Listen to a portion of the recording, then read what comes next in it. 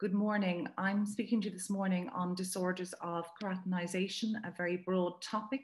But to begin, the epidermis in the newborn provide the function of transitioning from the aqueous intrauterine environment to the gaseous terrestrial environment, and in so doing provides for the essential functions of mechanical protection, thermoregulation, immune surveillance, and barrier function.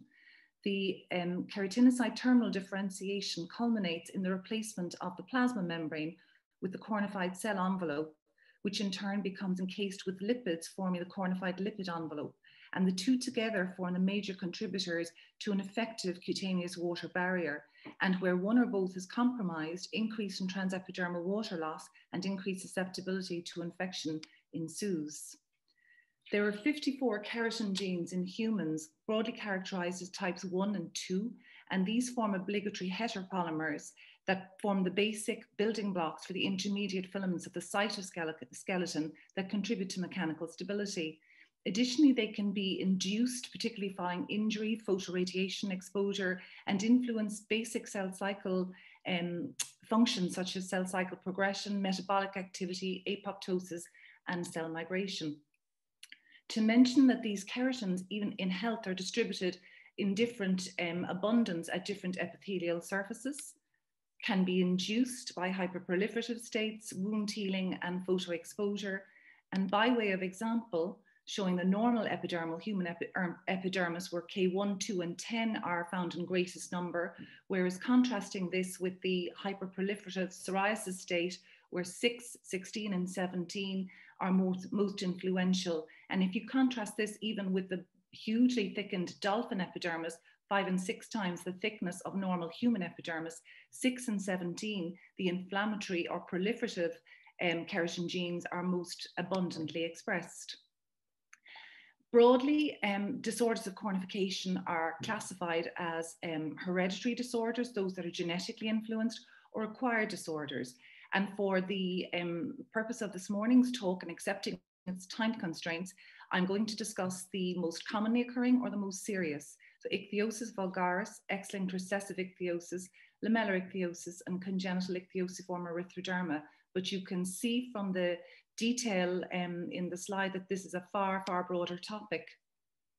So this is an example of Collodion membrane or collodion baby, and this is the clinical phenotype that applies to a large number of ichthyotic conditions, but usually the majority clinically are determined as ichthyosiform erythroderma or lamellar ichthyosis.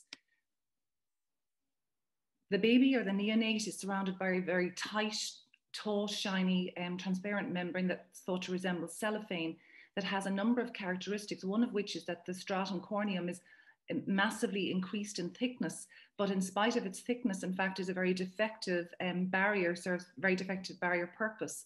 And because of this, these neonates are very much at risk of thermoinstability, hypernatremic dehydration, infection, sepsis, pneumonia, both as a consequence of restriction of ventilation, but also through aspiration of amniotic fluid containing shed keratinocytes. Restrictive defects include ectropion, eclabium, and even hyperplasia of the nasal and auricular cartilage. So the majority of collodion membranes evolve to either congenital ichthyosiform erythroderma or lamellar ichthyosis, and a smaller subset in the order of 5% are described as self-healing collodion baby. Treatment of these infants is their management in a very humidified environment, use of bland emollients, attention to their risk of thermal instability, monitoring their fluid intake and output, monitoring their electrolytes, and also where there are exposed surfaces, in particular mucosal surfaces, protective padding and lubricants. The most common of the inherited ichthyoses is Ichthyosis vulgaris, thought to affect between 1 and 250 of live births. It's characterized by scaling that can be generalized, but often picks out the lower limbs where it can be thickened and more pronounced. Hyperlinearity, particularly of the palms and soles, is considered very characteristic, and also sparing of both the face and flexural sites. It can be associated, the scaling, with perifollicular hyperkeratosis or keratosis pilaris. It's a filaggrin deficiency disorder, and colleagues have elucidated this very extensively. And those patients sometimes have an association with atopic disease and or atopic ocular disease. It never manifests in the first 3 months of life, typically has its onset in the first year and does persist throughout an individual's lifetime. And these are photographs of the extent of scale that can be generalized, but also on the further right, examples of the keratosis pilaris or perifollicular keratoses. And this is a very characteristic aged hand appearance of a hyperlinearity of the palms. X-linked recessive ichthyosis is a result of a steroid sulfatase, an inherited steroid sulfatase deficiency. It affects affected males of an incidence of between 1 in 2,000 and 1 in 6,000 live births. It's usually evident before a baby is 3 months of age and doesn't present with collodion membrane. In particular, extensor surfaces, and very characteristic, considered almost pathogenomic, is involvement of the preauricular sites and the lateral neck, described as the characteristic dirty neck appearance. These scales are dark adherence scales, contrasting the Ichthyosis vulgaris, palms and soles are spared. And in the affected male fetus, there's an increased production of dihydroepiandrostenedione and also a reduced placental production of estrogen. And both of these things put that infant at greater risk of hypogonadism, undescended testes, and genitourinary anomalies. In about 10% of affected males, there's contiguous or larger gene deletions, Kalman syndrome, where the ichthyotic presentation is accompanied by mental retardation, hypogonadism and anosmia, or in the instance of chondrodysplasia punctata, where there's very characteristic stippling of the epiphyses noted. So these are the clinical appearance, and as commented, the involvement of the lateral neck, very, very characteristic, these larger darkly pigmented scales on limbs and trunk. Lamellar ichthyosis, by contrast, is inherited as an autosomal recessive disorder. Affected babies present with collodion membrane, and these scales, as the collodion membrane is shed, scales replace it, and they're very large and plate-like, hyperpigmented, centrally attached, detaching peripherally with deep fissuring allied. The extent of erythroderma is considered usually minimal, but alopecia and ectropion in these affected individuals can be severe, even resulting in exposure keratitis in those affected. It's acquired as a consequence of transglutaminase 1 mutation affecting the integrity of the cornified envelope, but its genetics are considered heterogeneous. It can, in early infancy or neonatal period, be difficult to distinguish from congenital ichthyosiform erythroderma, and in that neonatal period, supportive measures really is the remit of treatment, contrasting with older children or adults where keratolytics and retinoids have their uses. And these are the clinical examples. And again, these very broad plate-like scales, pigmented, and almost in the case of the affected limbs, tessellated scales, so plate-like scales, contiguous. Further photographs demonstrating in particular the extent of ectropion and also evidence of alopecia affecting the frontal hairline.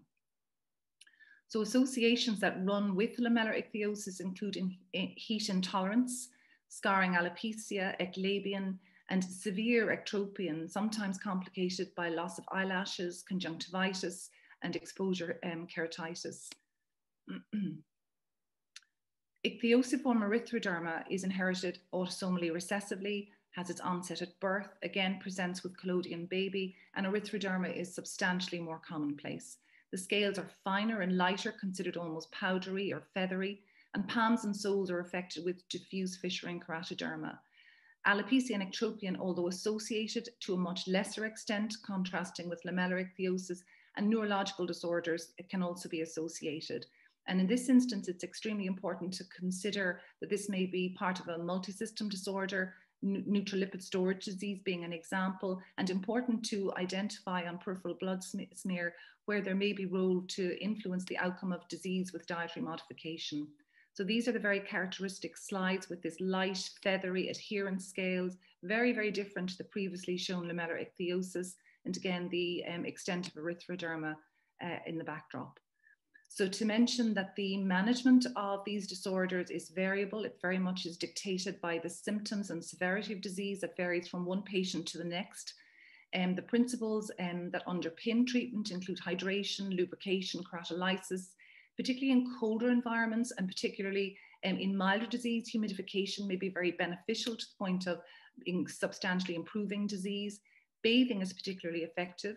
It provides an opportunity to soften and debride hyperkeratotic stratum corneum but also an opportunity to use lubricating bath oils, ointments, and creams, some of which may be the vehicles for keratolytic agents, urea, salicylic acid, and alpha hydroxy acids, lactic acid, and glycolic acid, all possibilities.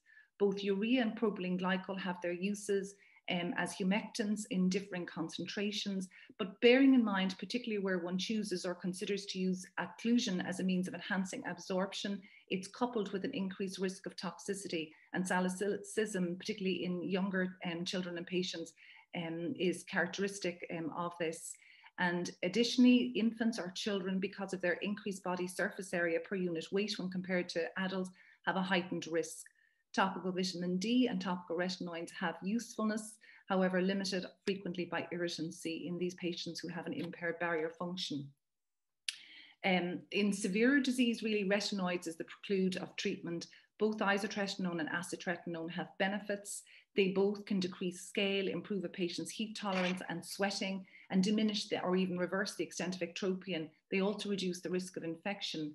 Acitretin probably better than isotretinoin, but bearing in mind there are choices to be made and discussions to be had around its teratogenicity, particularly in the case of acitretin, where because of its slow elimination, and particularly those women who may wish to choose pregnancy in the shorter to medium term, it very much limits their choices, and pregnancy should be avoided for up to 3 years in the case of acitretin. So the dosage schedules are outlined above, variable between 0.25 to 2 milligrams per kilogram, tolerance allowing in the case of isotretinoin, typically between 10 and 25 milligrams in the case of acitretin. Onset of benefit usually in the first 1 or 2 weeks. Again, as mentioned, a robust pregnancy prevention plan in females, and in the case of those patients who are treated with retinoids the longer term, to be aware of the risk of skeletal toxicities, dish type changes, and that radiographic skeletal surveys may be beneficial in that sense. It completes my talk. It's been swift, it's been brief. I hope it's been beneficial to you. It's a broad and rather fascinating topic, and unfortunately, it's been very limited this morning, but I hope it's been valuable. Thank you.